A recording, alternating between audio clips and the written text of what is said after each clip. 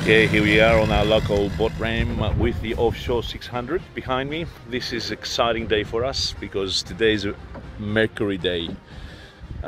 We are running in the engine and we need a calm day to do this, and I want to thank a couple of people here. Also, very importantly, Greg from New Zealand, who came out and did some upgrades on the vessel last few weeks, and Scott from Phillip Island Marine from giving us an upgrade. You'll see there is a 200 now in the back of this belt. So today we have a bit of a program which the junior is going to help me behind me to run through. Don't know if we're going to have enough to do any fishing, but anyway, important thing is first to run the engine properly. A couple of hours minimum today, and we'll take you through it. I was so excited even that I forgot my camera yesterday, so I'm doing this from the phone. I hope it's okay for you guys. So let's see how we go for the day. I will show you a couple of things on the trailer and anything else that happens during the day as well. So lots more to come, and before we go and put this in the water, let's have a look and see how the boys at Phillip Island Marine have in fact installed the engine during the time that the vessel was with them.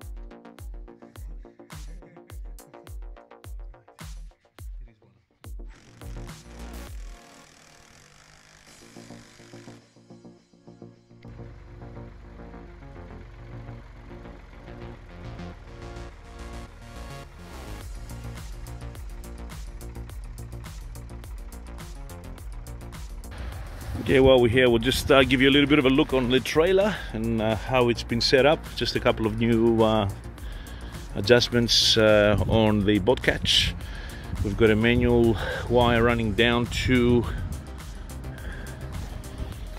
the section here, and then simply a large hook to unlock the pin when you're really riding on your soft. If you don't have anybody else to help you, that'll be another nice little trick. And thanks to boat catch team who gave us the idea. A little bit about the trailer. As you can see, heavy duty, really well thought, simple unit, but works. It really works. What's very interesting about this trailer, especially for those who want to upgrade to a larger than 2.2 ton, I should say, this trailer is pretty much ready to go. It will do a lot more than 2 ton for sure, as we use exactly the same ones for up to 3 tons, I'm pretty sure. And it comes from the factory with 4 hydraulic brake discs, so they're all there and there, so ready to go. If anybody wants to upgrade, the only thing they've got to do is put the electric brakes on and changes the little assembly there, and where you go. So that is the trailer we use from Custom Alloy Marine, which is a part of Offshore New Zealand boat team in New Zealand, and we are very happy with this unit, let me tell you. So that's all for the moment. Let's go in and run in the engine.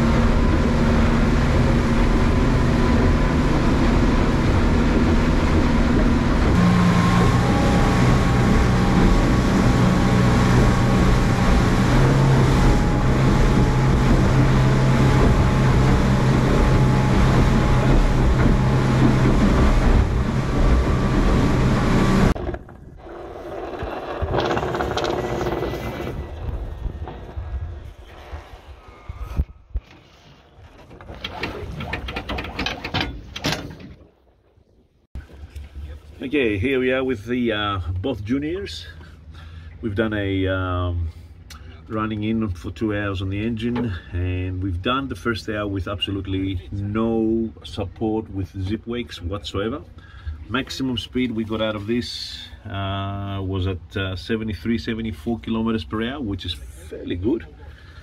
And with zip wakes against the wind, about 13 knots against the vessel, we ended up getting maximum of 71, which is again absolutely not a problem at all.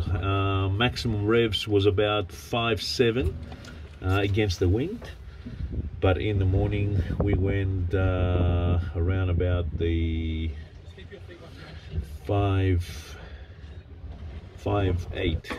So we just reached 5.8. So that was pretty good. The vessel went absolutely fantastic. So a couple of little things now we have to work out before we go fishing, and we will get back to you with all the updates. So that's pretty much it. I'll speak to you on the next one. Ciao.